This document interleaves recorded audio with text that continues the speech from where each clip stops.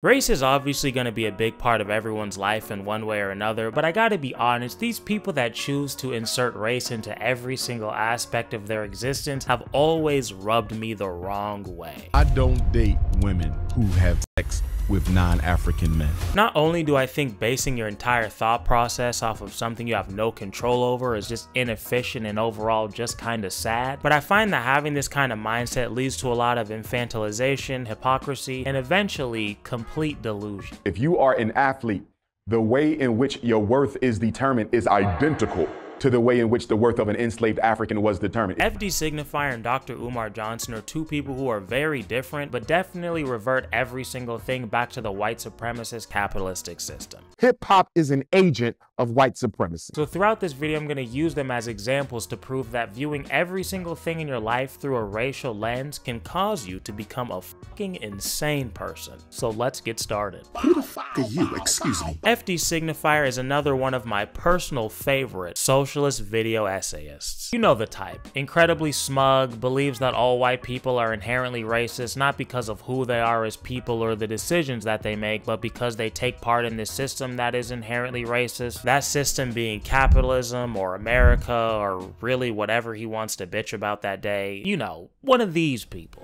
I'm a propagandist. Well, no, for the record. I'm not calling I'm a you that. propagandist. I'm just saying. I'm going to play you. I'm saying I am. And for Dr. Umar Johnson, he's well, he's a lot. He's mostly famous for his like 15 spots on The Breakfast Club that all went viral, but he used to be a school psychologist and now he's like a Pan-African influencer slash speaker, I guess. And his new mission in life is to create his own Pan-African private school. We're gonna check in to see how that's going, but yeah, that's what he talks about a lot. And I personally would say that a lot of his views are batshit crazy. Everything we invented is a permanent patent for Africans, and if you want to use it, you must pay us a percentage. So guess what? Anybody running lights, you're paying black people. In addition to that, America has about 10 major exports: gold, oil, water, electricity.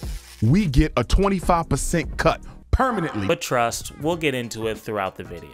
Bow, bow, bow, bow, bow. In my opinion, one of the worst things that viewing everything through a racial lens leads to is the infantilization of you and your race. Just so you guys get where I'm coming from, my entire philosophy revolves around personal accountability. I believe that in America, the opportunity for success is always there, for the most part. Now, unfortunately, there are exceptions to that rule, and that's up. But if you're watching this video, let's be real. I'm not talking about you. I'm talking about people like this guy. Your dad wasn't around at all, or?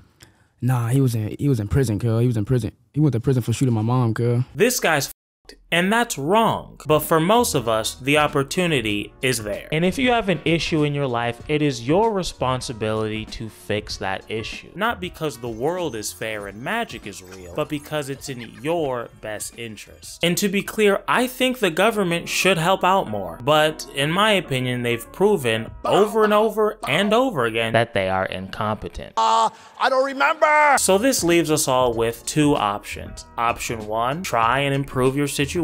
Or option two, don't try and have a life that is ass. And you know what can make that garbage life even worse? Having your identity stolen. That's why I'm so happy to have Aura be the sponsor of today's video. Aura is an all-in-one, easy-to-use solution that helps prevent digital threats from reaching you and your family. I understand this isn't a topic most of us think about all the time, but unfortunately, data breaches happen all the time. I mean, AT&T just had a data breach that affected 73 million of their customers. The first day I installed Aura, they found 17 security breaches with my passwords and a virus on my computer, and then proceeded to take care of all of that for me. See, Aura protects all your devices with a VPN, antivirus, plus a password management software. And it comes with a $1 million identity theft insurance policy. So worst come to worst, you gotta check on the way. And because Aura is so gracious, if you use my link today, they will give you a 2-week free trial. So, you know, I mean, you're welcome. But seriously, 1 in 4 adults are affected by some sort of identity theft crime, so do yourself a solid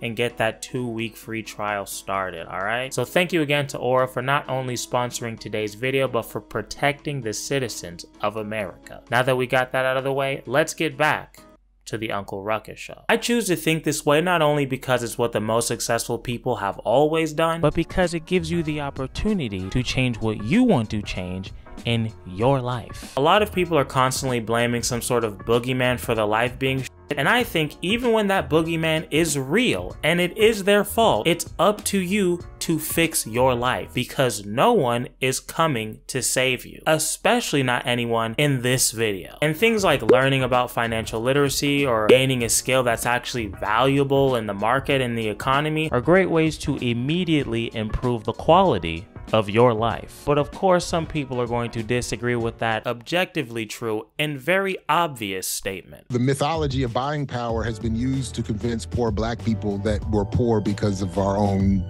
failures, our own inability to take advantage of the wonders that we have in terms of opportunity here in the United States. It's a narrative that's meant to blame poor people for being poor, and to say, black people, you have all this buying power, and if you would just have financial literacy and stop buying rims and hair and weed, you would be rich and you could invest and buy land and buy stock and this and that.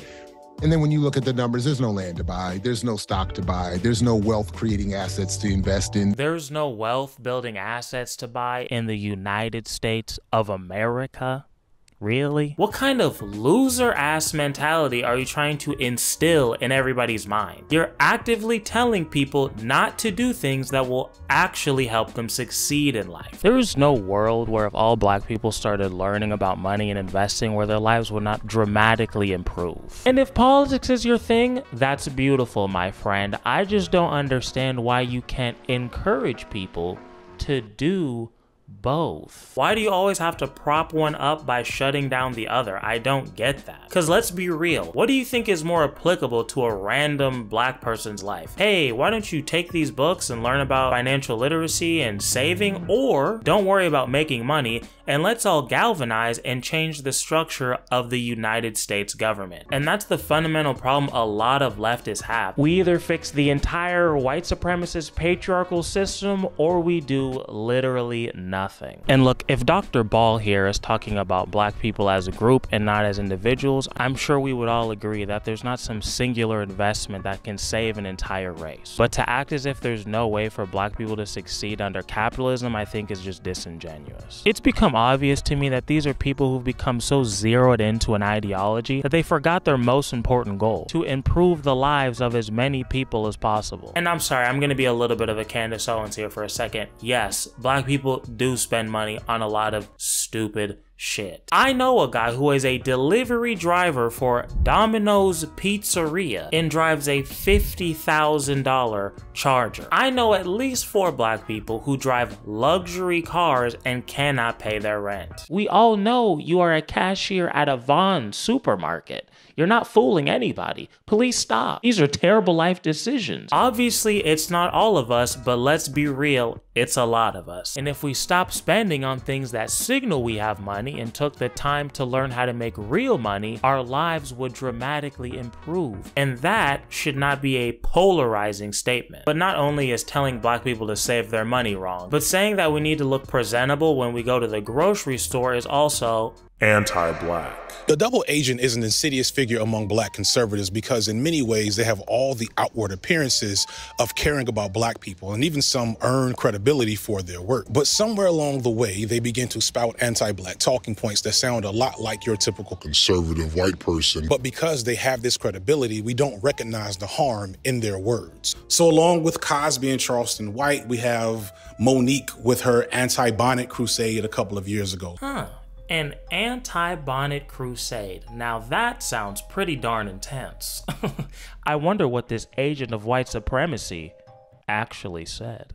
But I saw so many of our young sisters in head bonnets, scarves, slippers, pajamas, blankets wrapped around them, and this is how they're showing up to the airport.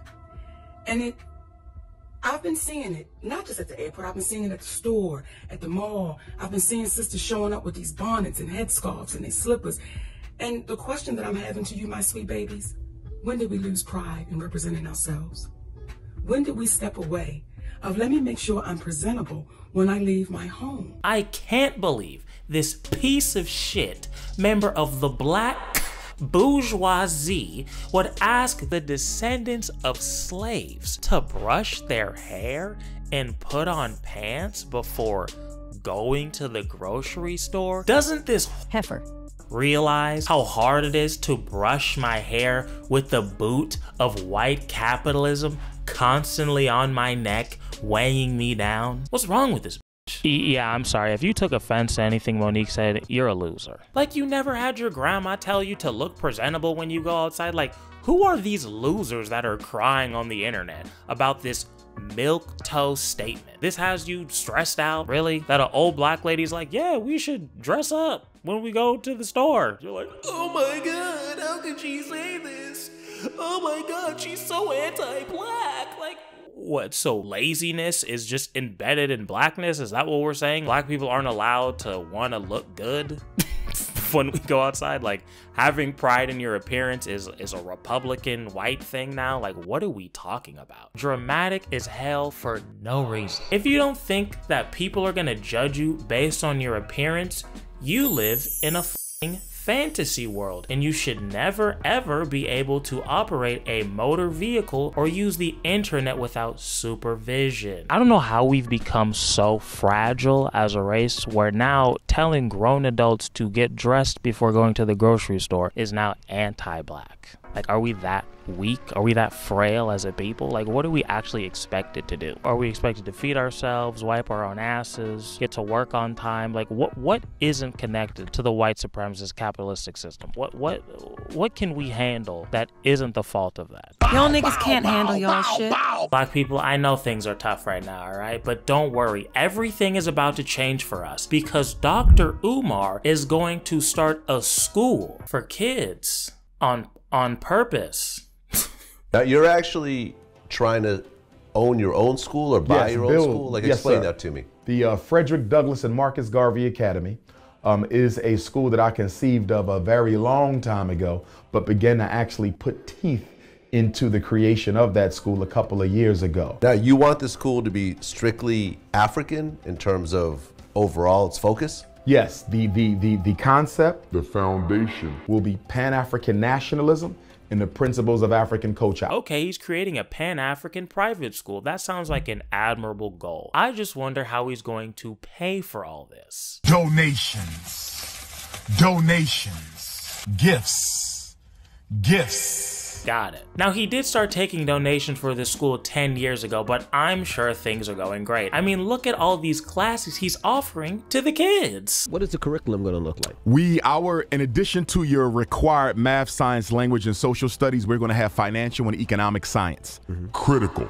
How to do your own taxes, real estate, international investments, business planning. We got financial and economic. We have dietary and nutritional, how to eat to live. A lot of your doctor saving type of information. How to take care of your body, how to raise your children, how to be a leader in the community. And of course, there will be military and political science, if I didn't mention that. We do want to teach them survival skills, traditional African martial arts, both with and without weapons. This seems so unbelievably realistic and not like a bunch of bullshit and lies. But again, where is the school at today? It's been 10 years and I want to see all these little T'Challas this man is constantly producing. I'm excited. Let's check it out.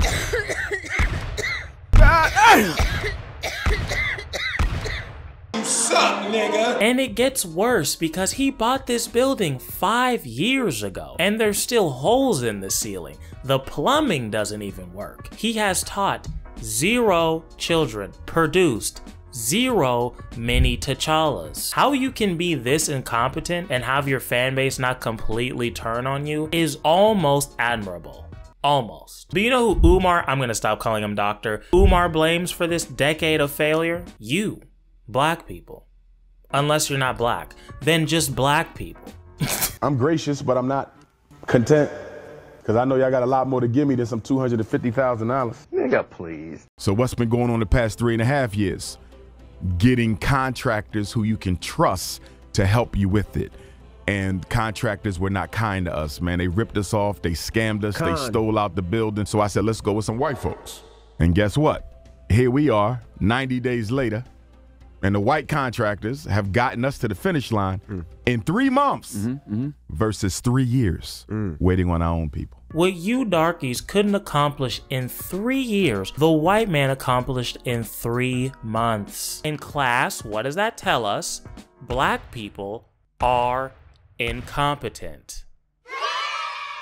It's almost poetic how somebody whose entire ideology is black brotherhood and all this immediately throws black people under the bus as soon as it's time for him to address his own monumental failures. Y'all niggas are batshit crazy.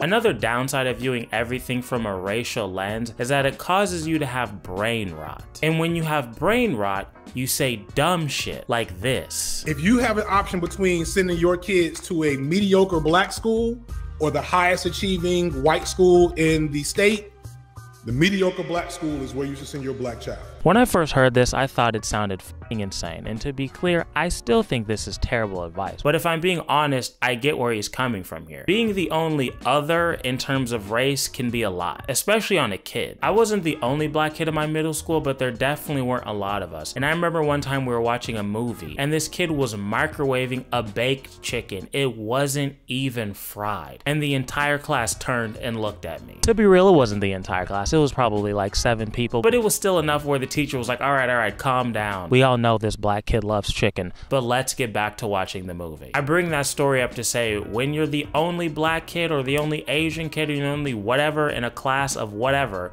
you're going to have to deal with a lot of stuff like that. But my suggestion would be to teach people how to treat you. If people are talking crazy to you, you talk crazy back. And if people come to you with some BS, you check them until the point where they have to respect you. I know for a fact that growing up in an environment like that helped me to become funnier and caused me to gain thick skin. 2 things that have really helped me out in life. So as someone who went through what he's talking about, don't let anything or anyone stop you from getting the best education possible. These are the types of decisions that completely change the trajectory, big words, of your life. Can't let that shit just slide by because you're uncomfortable. That's insane. You have to chase being uncomfortable sometimes.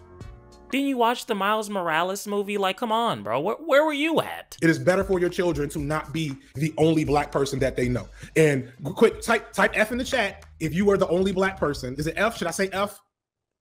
Whatever. Type F in the chat if you've had that only black person experience and it sucks and you'd have traded it in for the hood any day. Not the hood. You get my point. I'm not going to act like the whole Carlton syndrome isn't a real thing, but if that's something you're worried about, you don't have to sacrifice your child's education. You can put them around black people in other ways. Join a youth group, go to church, put them around your black family. I just came up with that in like 4 seconds. But of course, FD couldn't leave it there. He then goes on to talk about how he almost quit YouTube because he's black. I was thinking about quitting because I wasn't sure if I was okay with the unintended consequences of my success. The fact is, if you're black and successful, that means you're probably finding that your peers and the people around you are starting to look less and less like you. This is the definition of self-destructive behavior. Let me just throw away this amazing career that I've been working on for years because my peers are becoming less black.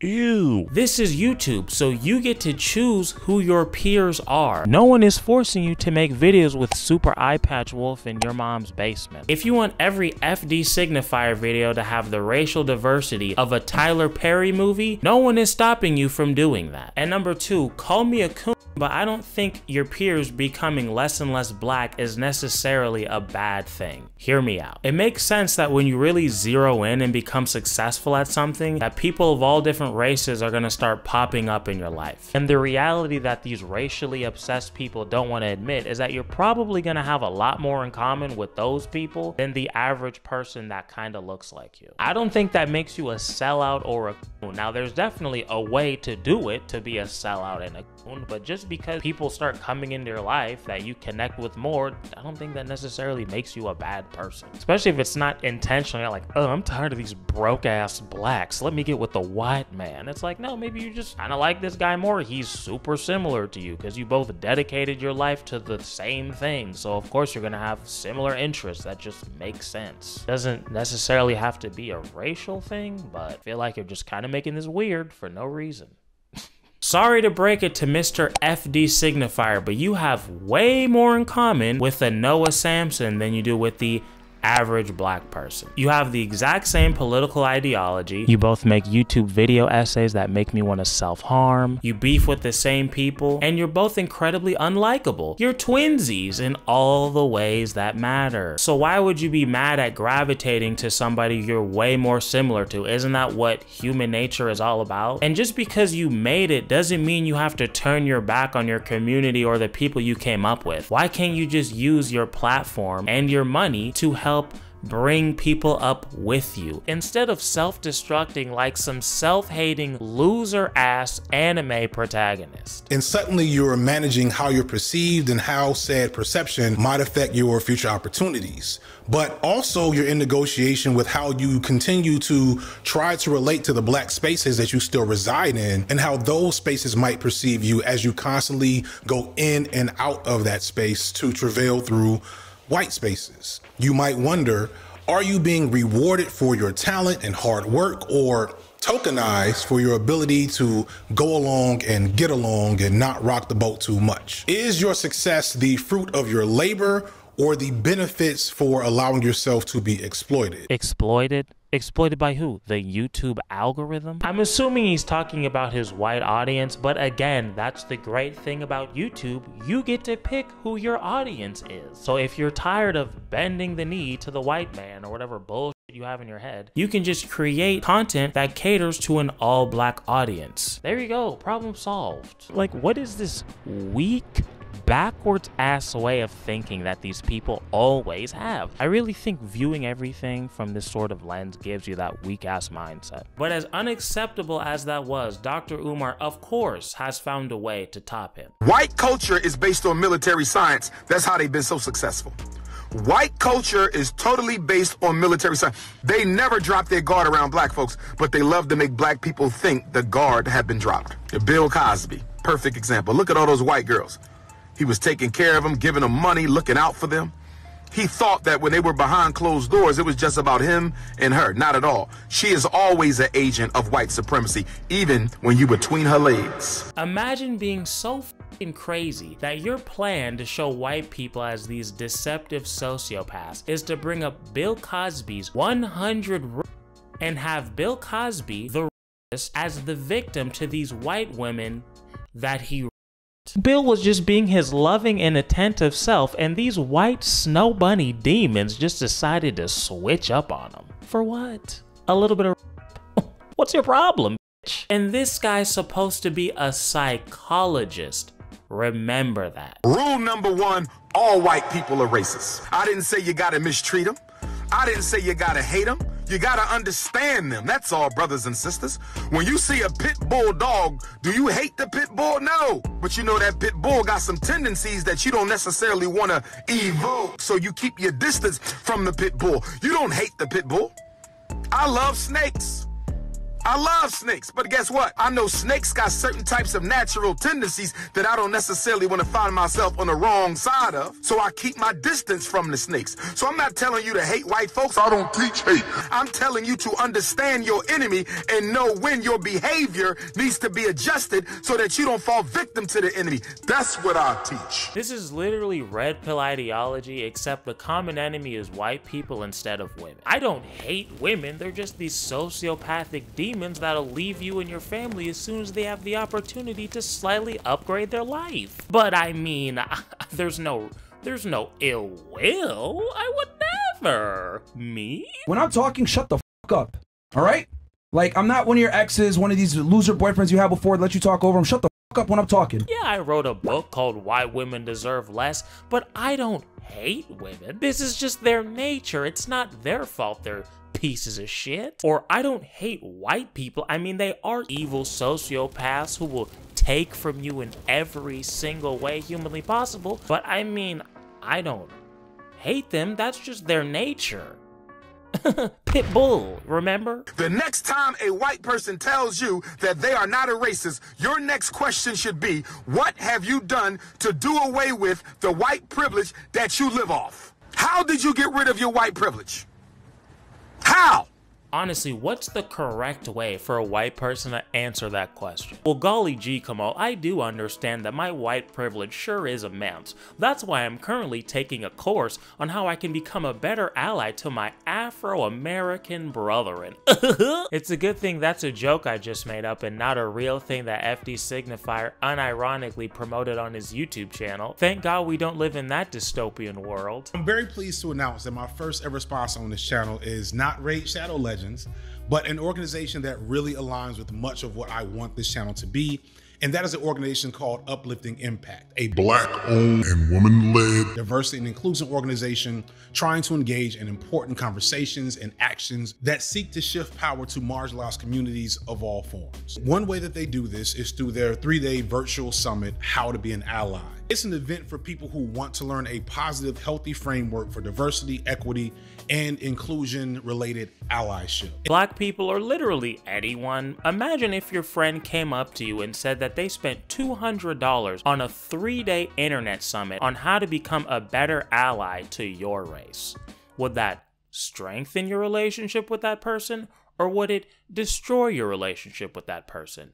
I know my answer, but I'd love to hear from you guys down below. You spent $200 on a class on how to be cool with black people? That's weird. That tells me you're incredibly uncomfortable around black people. If you tell me that you're about to do some investing with a white man, I can tell you that at some point in that relationship, unless you are extremely careful, and you can never be too careful because they control the entire legal apparatus. The entire legal apparatus. Got it. At some point, you're going to get manipulated out of your holdings because white people don't share power with black folks. You are out of your African mind if you think you're going to enter into a lifelong partnership with a white person. All these pieces of shit, Fresh and Fit, Fox News, Hassan, Mr. Umar, they all do the same thing. First, create a common enemy that your audience already isn't really feeling like that. You demonize and dehumanize them constantly, tell lies about that common enemy, making your audience even more anxious, hateful, or fearful, leaving them to go to you for constant answers and updates about how to get rid of this awful feeling that you have created. It's the same formula over and over and over again. I don't know how people don't catch on. Well, actually I do, because these sociopaths just leverage people's emotions and tell them what they want to hear so that they can keep making money off of them. That's why we live in a world where grown adult men take dating advice from Fresh Prince CEO. What percentage of college women do you think are being flown around the world to I want to hear from all three. If I had to argue, I want to hear. Off of like probability wise, if I argue, maybe like 30, 40, 50. Holy shit. You know, that's a video for another day. Now, clearly Umar has a problem with the whites, but when it comes to white women, this guy really gets unhinged. Let me ask you a question, Dr. Umar. Are you totally against interracial relationships? I am totally against it, and I want to make sure you understand why. I would argue the reason black men marry white women is because they wish they were white themselves, and having the white man's prize, his queen, is a psychological symbol to myself that I am equal to him. So you can't be in love with white women and not at the same time feel inferior to white male. Black men can only date the white women that white men do not. I think it goes without saying, I think this shit is stupid. I will agree, there's a lot of people who are out here idolizing and fetishizing other races because they have no self-worth. Anytime I see a black dude, or anyone from any race really, that's like, uh-oh, snow bunny season, where's my white queen at? Or uh-oh, looks like I got that yellow fever, I'm trying to find me a Mikasa-san. Where's my waifu? That is troglodyte behavior. You're no longer a part of the functioning society. You need to step on over to the gulag and get to work. That person is a loser, but I realize that not every single person who's in an interracial relationship is that guy. But Umar disagrees. Dr. Umar, my brother loves white women. How can I redeem him? Don't redeem him.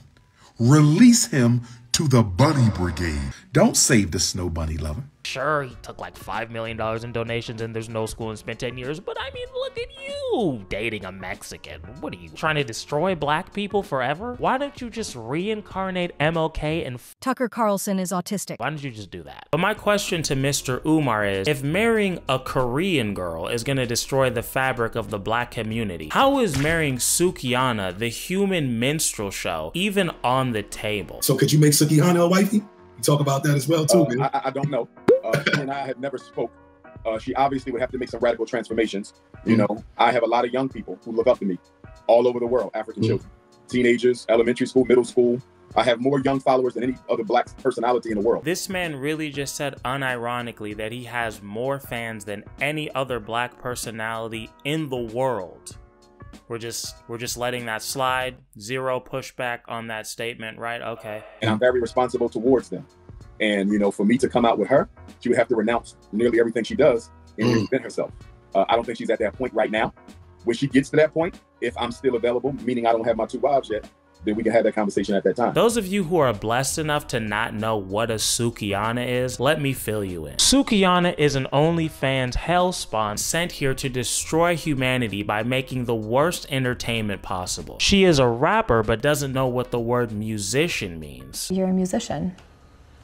But that's why I'm interviewing you today, so I can get to know you. So I'm a musician. What the fuck that mean? Make magic or something? What is musician? I think you're confusing that. Yeah, I'm not no musician. I make music. And she says she loves black people, but she has a video with Sexy Red of both of them twerking, eating fried chicken in front of a Popeyes, talking about sucking green and their baby daddies killing people. I'm very pro-black, so I care about my people. Yeah, I'm not no musician. I make music. I care about my people. I guess I'm just a little bit confused on why she has potential, but all interracial relationships doomed from the start. It just feels a little odd to me. You better finish strong, or I'ma get in that ass. When it comes to wrapping up this video, I want to focus on 2 things. First, the people. For Mr. FD Signifier, I do think he's incredibly smug, arrogant, dramatic, and kind of weaselly. But I also think he's incredibly knowledgeable, passionate, and that he genuinely does care about black people and black issues. And I want to say I really have learned a lot from watching his videos, and that I genuinely want to thank him for that. For realsies. No sarcasm. Now for Dr. Umar, let's start off with the nice stuff because it's gonna be mostly negative. He did get his doctorate. That is impressive. We have to give him credit for that, even though the doctor in the cult did say that it is the easiest doctorate to get. We have to give him credit. And I genuinely do think it's a good thing that he's drawing attention to how easily these kids are being prescribed pharmaceutical drugs. So, you know, kudos and shit. On the other hand, Mr. Umar clearly has serious issues with the whites. The dating standards are insane. The Bill Cosby stuff is insane. And obviously, I think the school is a scam. Because even if the school does open, in my humble opinion, there's no way that someone who's been taking donations for 10 years and has taught 0 children, said the school would be up and functioning by 2019 at the latest, and 5 years later doesn't even have a working bathroom. Someone who, when confronted about why after 10 years nothing has really been done, immediately shifts the blame to the community he said he's here to help. I just don't think that person is capable of running a private school. Call me crazy. Now that we got those 2 out of the way, let's talk about why I think it's bad to view everything through this racial lens. I'm not making this video to say that racism is dead or anything like that. But if I'm being honest, I do think we focus on race a little too much. The truth is, when it comes to experiencing racism in modern times, you don't know. Was that person being shitty because they're an asshole, or were they being shitty because they hate black people? Most of the time, it's impossible to tell. Back in the day, it was very obvious. A while back, my grandma told me a story when she was walking to work with her white friend, and some lady threw boiling water at her and called her the hard R. And that was in the 80s. But now we're at a point where, like yesterday, for example, 2 of my coworkers were convinced this lady was racist because they tried to take a plate of food off of her table and she just kind of put her hand down and said no. And our manager, who is black, was like, well, she was sitting with a black guy. And they're like, so that doesn't mean anything. And I'm like, really? You think you're kind of jumping to conclusions here? The reality of the situation is this lady sucks. Those are the facts. Or at least she did a thing that made her shitty in my eyes. That's all you really know. But when you're like, oh, she's racist, she's this, she's sexist, you're just guessing. Now you're all emotional off of information that you don't even really have. She doesn't care. She's moved on. She's still able to eat her little baked chicken or whatever was on her stupid ass plate. You're the one that's in the back all upset because you feel like you went through some racist traumatic experience, when you probably didn't. The reality is that someone did a thing to you that you didn't like, and you jump to a conclusion that you've been conditioned to jump to. And all I'm saying is that jumping to that conclusion for every issue you have is gonna do nothing for you but drive you crazy and make you miserable. And to be crystal clear, I'm not saying that when something inherently racist does happen that you need to just take it with a smile because you can never offend the white man. Stand up for yourself, because fuck those people, 100%. But let's stop making every single issue something or someone else's fault, because I guarantee you, you'll be the only one to suffer.